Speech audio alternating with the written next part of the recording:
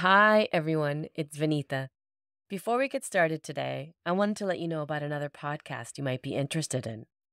Immigrantly is a weekly podcast that dares to deconstruct immigrant status.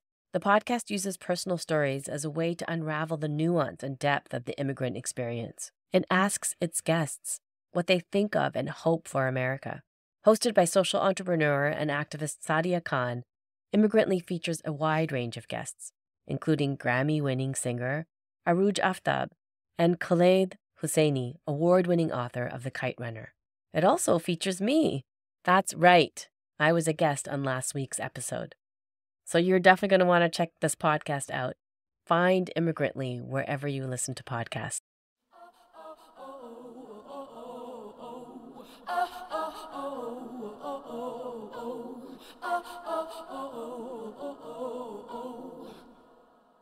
Anyone can commit an act of journalism. This idea that you could actually embrace all of the social media influencers and journalists who are on ground in Gaza reporting day-to-day crises at the risk of their own safety. But instead of embracing them and instead of standing up and saying, this is a huge crisis and we are in support, there has been silence. Motaz Aziza, Hind Kuderi, and Bisan Odeh are all Palestinian journalists who have reported on the war in Gaza. And although Aziza has had to leave and is now reporting from afar, Odeh and Kuderi still remain in Gaza, providing vital information on the devastation Palestinians face every day. It's something that many Canadian journalists have been unable to do. That's because international journalists are not allowed into Gaza, except on controlled expeditions hosted by the Israeli Defense Forces. That makes Palestinian journalists a critical source of information, yet most mainstream news outlets have not reshared their reporting. And at the same time, many Western journalists have spoken out against unbalanced coverage when it comes to the Middle East. They've said that their newsrooms have pro-Israeli stances, that Israeli narratives take precedence over Palestinian ones, and many have also said they personally feel censored in the newsroom. These accusations bring up a lot of questions, and we have two experts with us today to help answer them. Sonya Fatah and Asmaa Malik are both associate professors of journalism at Toronto Metropolitan University. Their research focuses on newsroom culture, global reporting practices, and equity in journalism. And both have co-authored an article detailing the chilling effects these pro-Israeli stances have had on press freedoms and how they impact the news we consume. Sonya and Asmaa, welcome. Thank you. Thank you so much for having us. I don't know if you guys got a chance to hear the recent interview on The Daily Show with Jon Stewart and CNN's chief international anchor, Christian Amanpour. Journalists are not on the ground in Gaza. And it is... Well, they're journalists on the ground. They're being killed. You're right. Yes. You're right. I'm talking about independent Western journalists are not able to get there or any... When I saw that clip, which was circulating quite widely a few days ago, it was shocking to hear someone of Amanpour's stature not acknowledge the murders of 100 journalists in Gaza and to hear her dismiss them. And Jon Stewart, of course, is the comedian / journalist, reminding her of all of these brave journalists who lost their lives and were targeted and murdered. I think it's interesting that she says independent Western journalists. It's clearly code for this idea of objectivity that we've long been talking about in our classrooms. And it's also a discussion that's happening in newsrooms. So it's interesting who gets seen as a journalist and who doesn't. And that's really struck me. So you're talking about those two words together, Western and independent, right? What do you think she means by independent? Non-Palestinian. Stephen Thrasher wrote a piece looking at this interview, and he talked about how could Palestinian journalists, as Palestinians experiencing what is happening, where would that quote unquote independence come from when they are being starved, when their families are dying? What does this word actually supposed to hold. So independent equals objective is the idea. Yes. Sonya, what difference do you think it would make if we had more Western journalists in Gaza? Do you think we would have different reporting?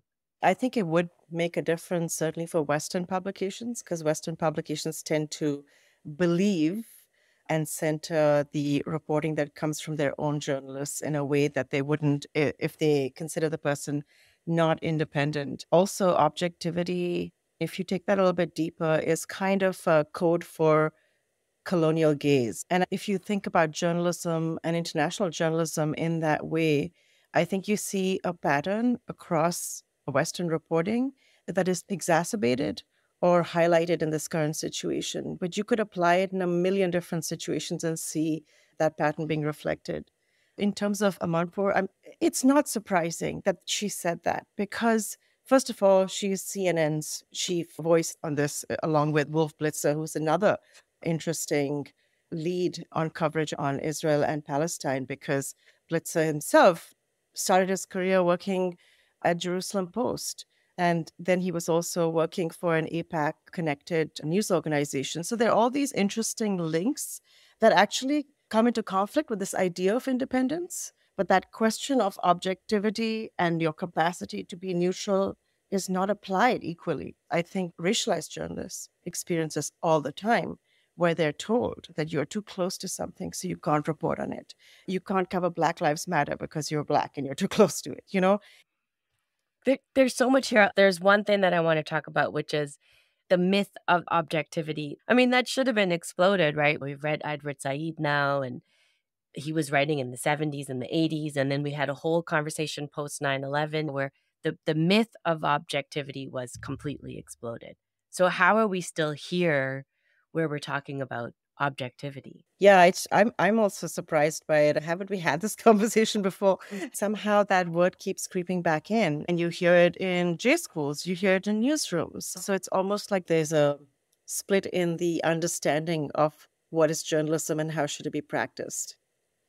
I guess that's my other question is back to Amanpour. How much of what she was saying is like a knock against the idea of the citizen journalist? We have this idea of the citizen journalist versus those trained, quote, Western traditional. Sonya and I have been talking about the sheer numbers that social media brings to these stories in terms of the audiences of Hind Khudari, Mutaz Azeza, and Bisan Auda, as you mentioned.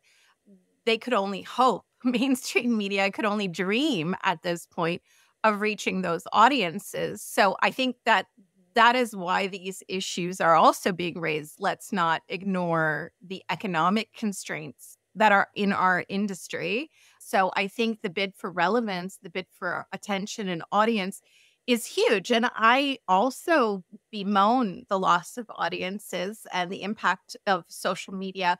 But in this case, when we don't have other alternatives and, the work of these journalists who have been in Gaza has been fueling so much of the social movements that we're seeing. And so I think that that's really powerful. So I think objectivity becomes the thing that journalism leans heavily on as what makes it stand out from social media posts. But I think we need to question that idea of objectivity. And we've been doing it for a long time. This is not exclusive to where we're at in this moment. The reason this keeps coming back is because there is this outward push to quote unquote diversify newsrooms and bring in people with different perspectives. For example, the murder of the Muslim family in London, all these news organizations brought out their Muslim journalists to report from London at the memorial because they were able to talk to people, build trust, all of these things.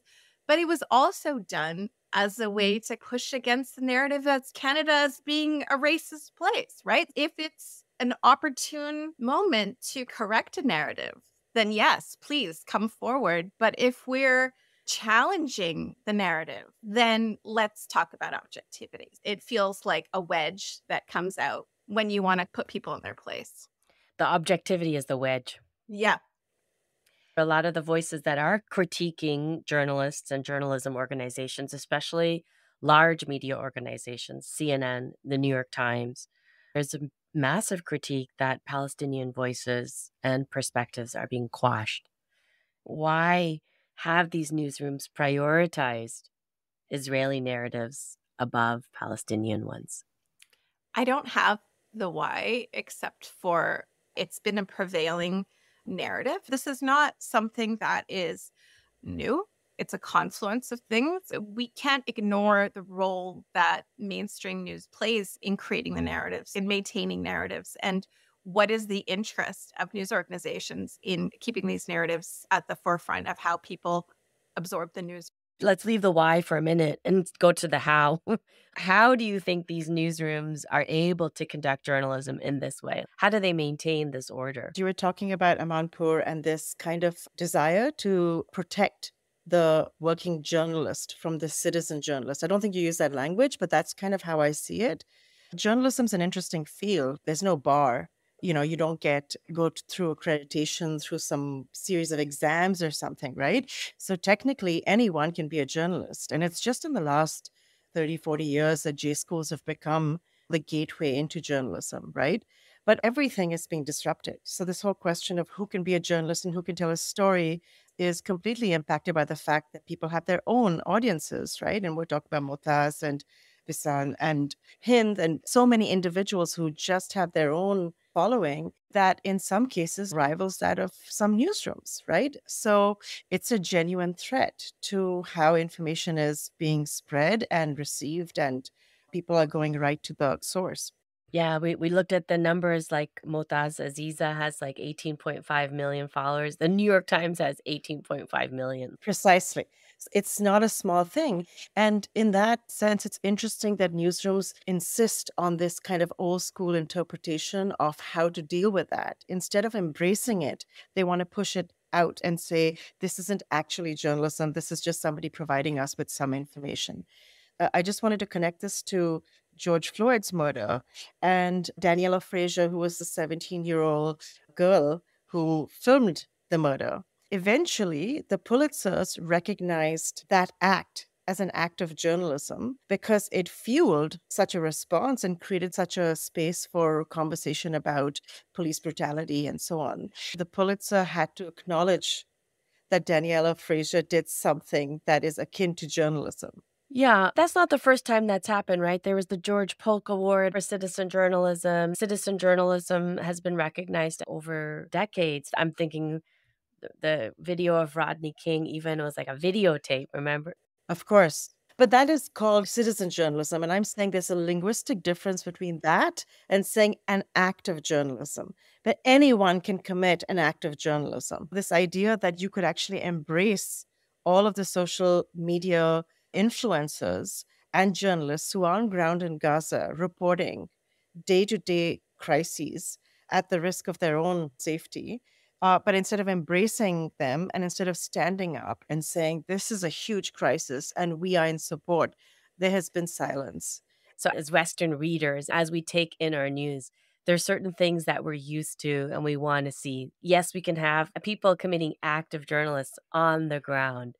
Do we still need to see the mainstream news organizations covering things? Or are you saying we don't need them?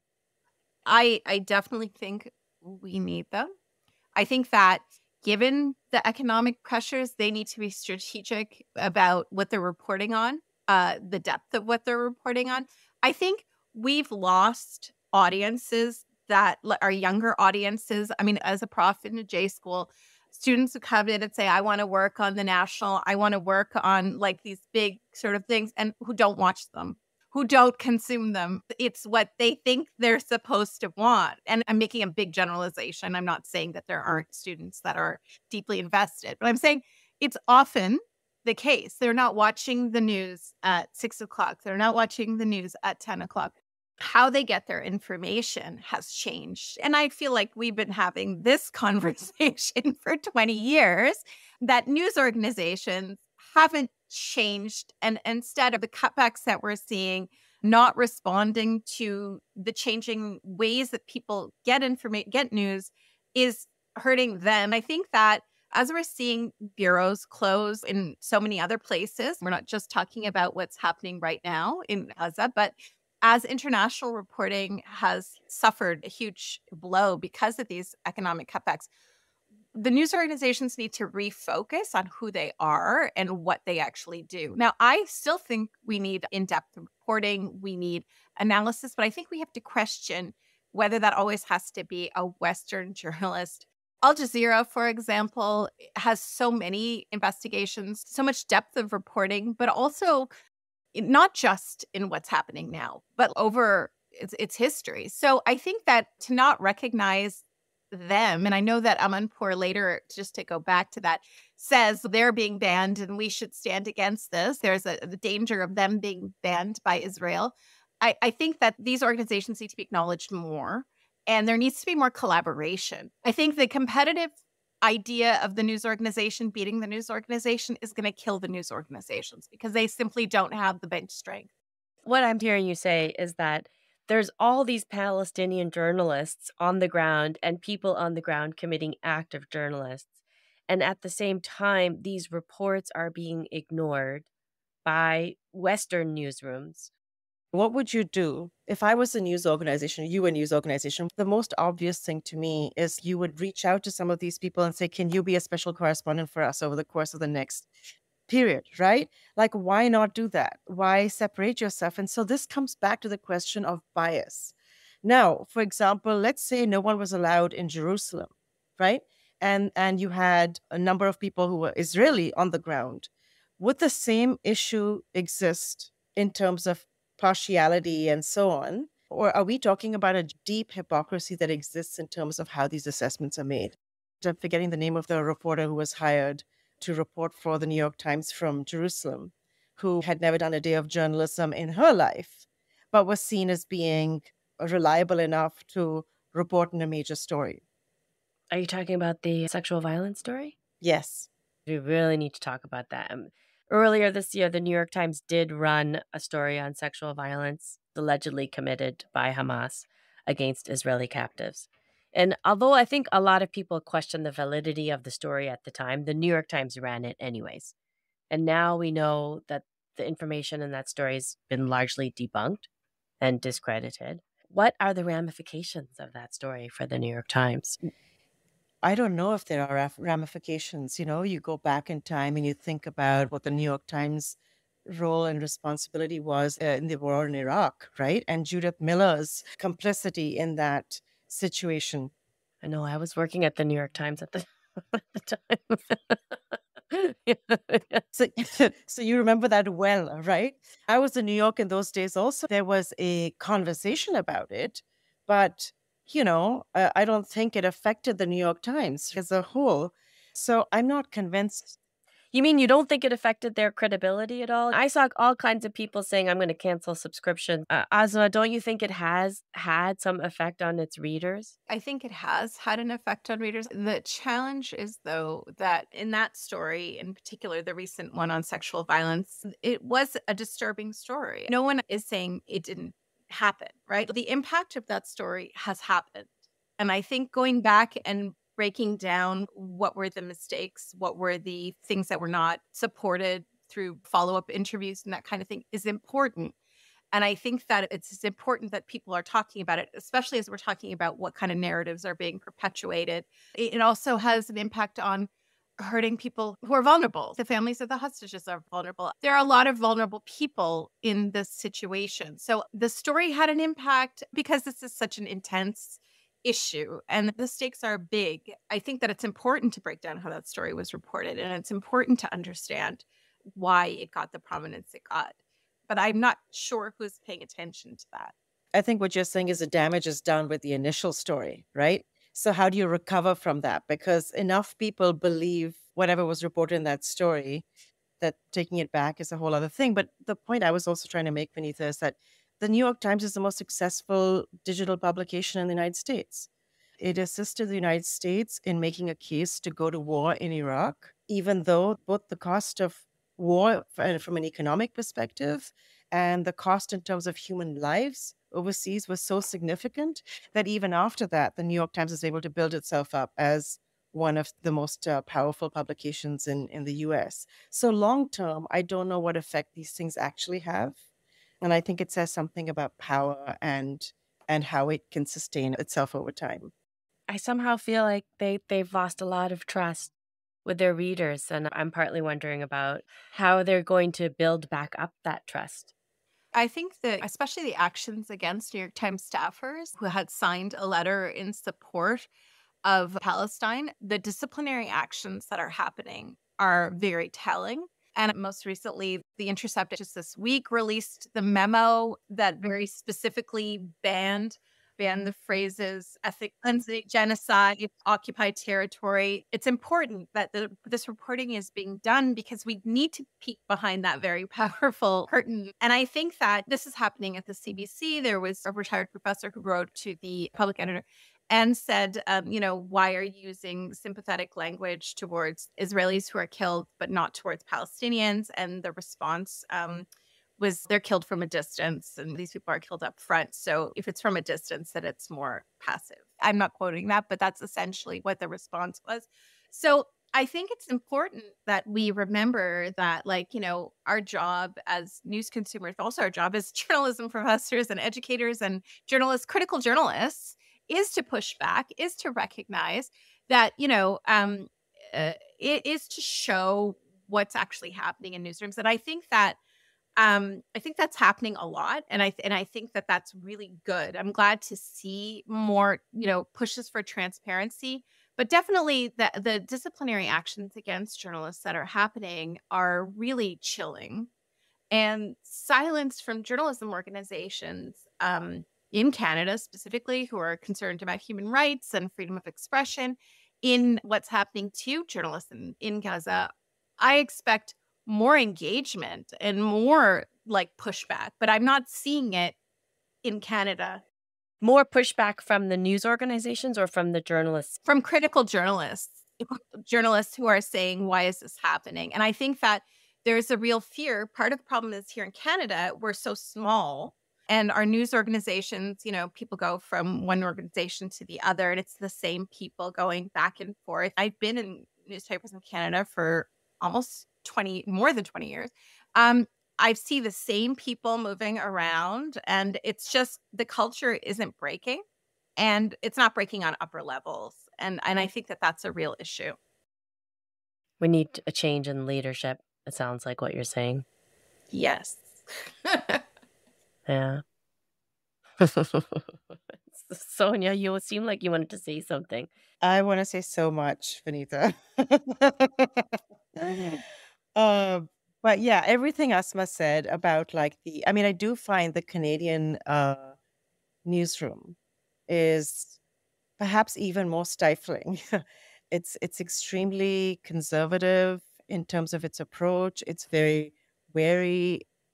I do want to mention one thing to go back to the New York Times. The New York Times has been very clear about its position. I mean, it has published historically when it has been accused of anti-Semitism by various groups that are ready to jump upon any kind of reporting that is seen as critical of Israel. The New York Times has published an editorial in which they have said, and I'm quoting this, "We have been and remain stalwart supporters of Israel." That is an editorial from the New York Times. So, this whole question of bias and objectivity, how does it get accounted for?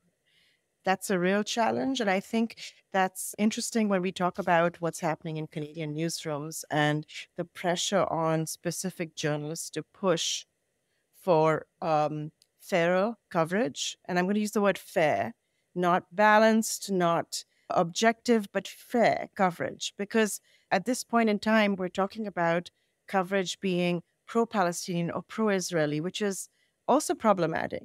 Like, what is the story? What is actually happening? And if we talk about universal human rights, we talk about the Geneva Convention on the Laws of War, and if these are the kind of documents and ideas in which we are rooting our journalism, then there's no question what the story is. Thinking back on Amanpour says in her conversation with Stuart, she's saying, I bring all guests on my show. I bring the Israeli mother and the Palestinian mother, and it's this great effort to show that I am not biased, right? It's like the both sides argument. And I think this is the problem with news organizations, is that that's not their job, actually. Their job is to report what is happening. And if what is happening is that there is an extreme injustice that is happening to one group of people, that is the story. Yes, there's complexities in terms of the analysis and so on, but I think that we get so mired in that conversation that, for someone like Christiana Amanpour to be successful as a reporter, that is what she has to do. That is why she is where she is at CNN, because she has followed that memo to a T. What is happening in Canadian newsrooms, which is similar to what's probably happening in American newsrooms, but we know this firsthand from journalists, is the level of examination and the level of surveillance on the work that certain journalists are doing. And that means that certain stories are going through 8 editors and so many levels, and let's change this word and let's change that word. And that, to me, reflects 2 things. 1, a genuine bias in the newsroom, and 2, fear. And I think that fear in the newsroom is partly a result of this hyper growth of various organizations that are beating down on Canadian news organizations. And I'm talking about an organization like Honest Reporting that has, as soon as anything is put out into the space, they just attack that news organization. They go at it with 30, 40, 50 letters or more. Oh, more. It's hundreds. It's hundreds. I can just, yeah. And they have their people calling up, and their people are probably people who play golf or tennis or whatever with the top brass of news organizations. So there's pressure that's coming from top management, and it affects them. But you use the word fear. And to me, when I hear the word fear in the newsroom, there's many different types of fear, right? There's the fear of being that journalist who actually is feeling responsible to be that person to speak out. And perhaps if you speak out, you lose your job the next day, but you actually are putting your livelihood on the line because you do what you believe in. So there's that fear. Like, we're all operating from a place of fear. Yeah, absolutely.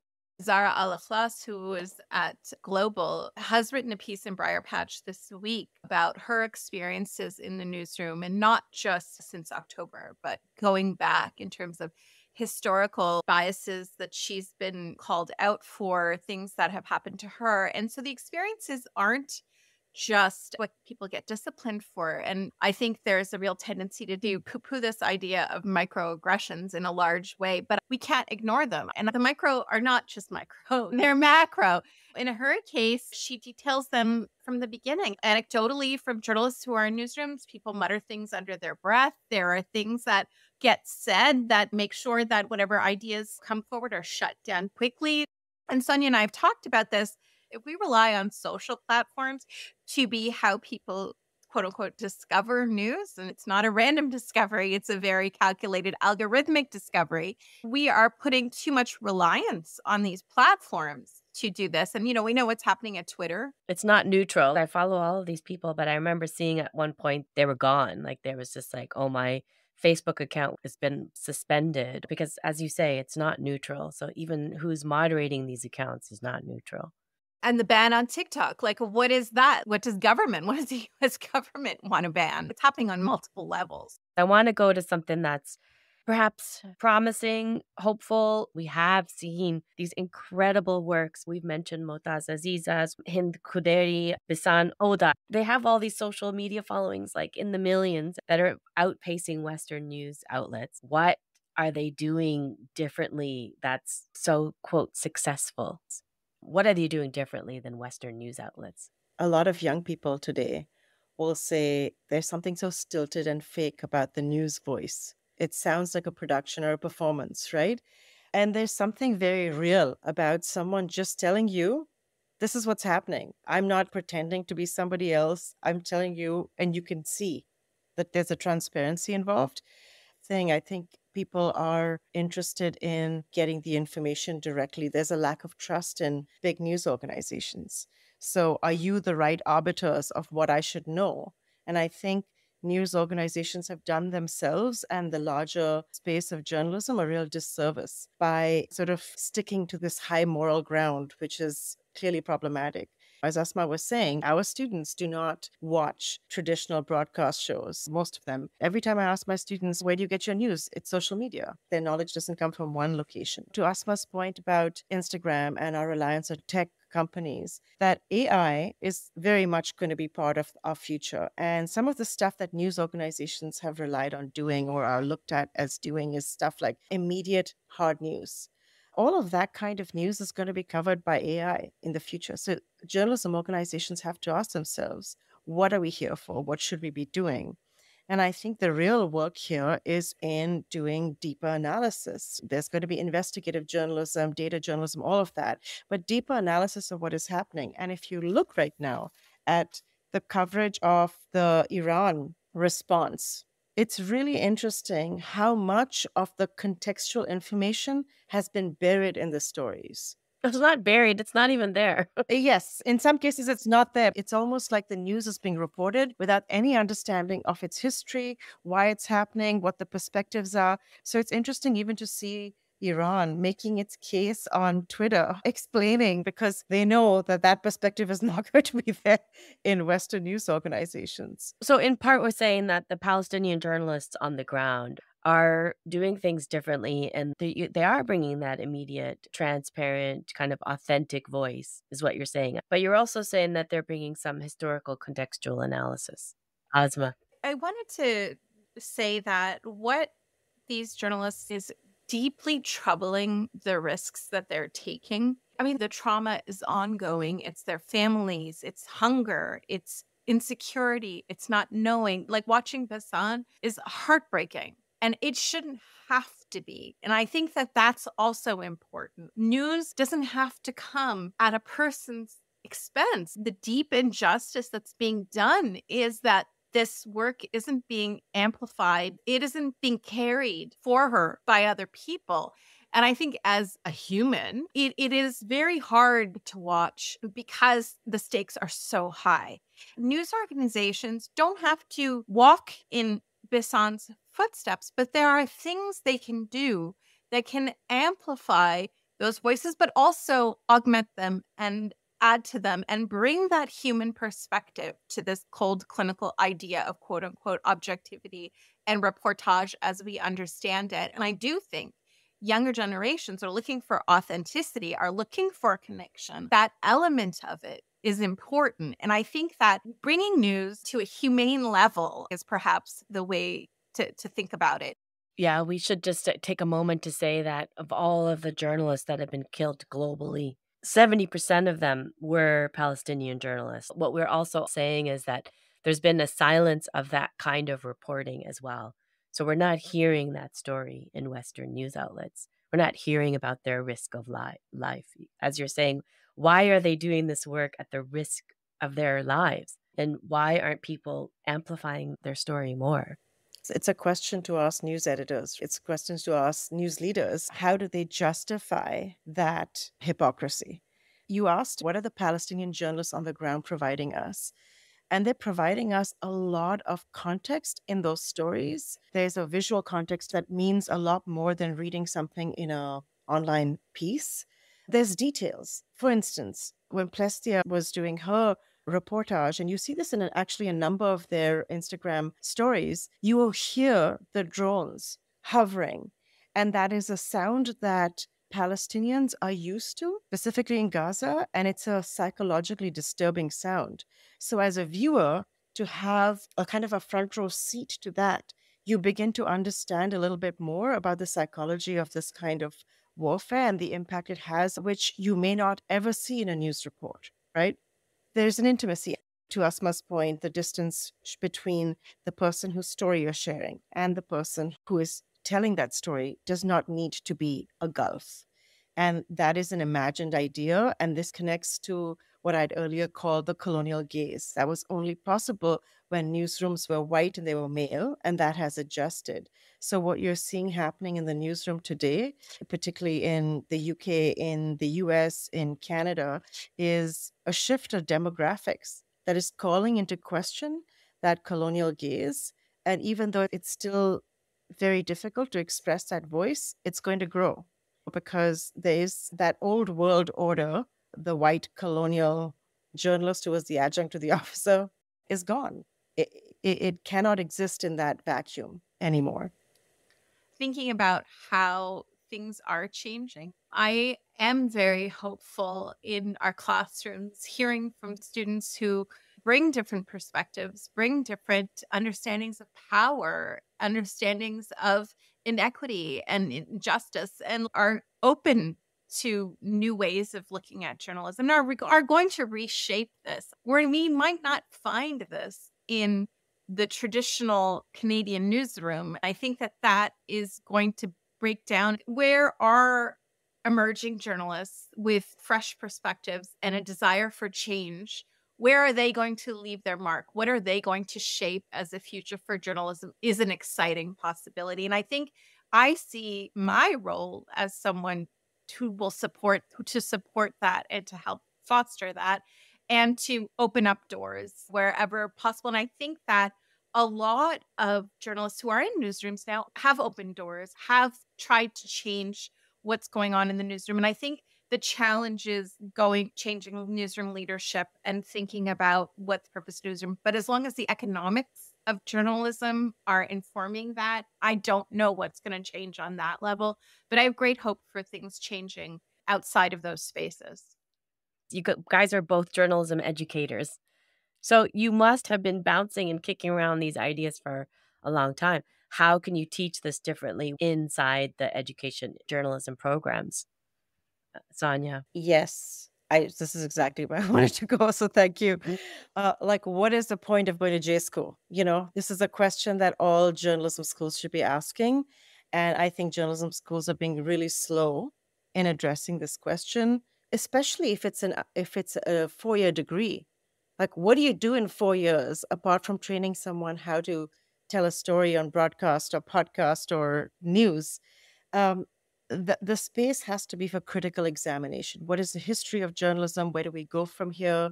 How do we practice journalism? What do we do with these terms like trauma-informed reporting? How do we actually institute them in practice when we're going to these organizations that don't necessarily know how to do that? Specifically, what I'm interested in is a decolonized approach to journalism, which means we change some of the language. We don't call our sources, we call them story sharers, because the question I'm interested in asking is what happens if you change language? How does it change how you interact and respect the person whose story you are sharing, versus thinking of it as an extraction that you have the right to?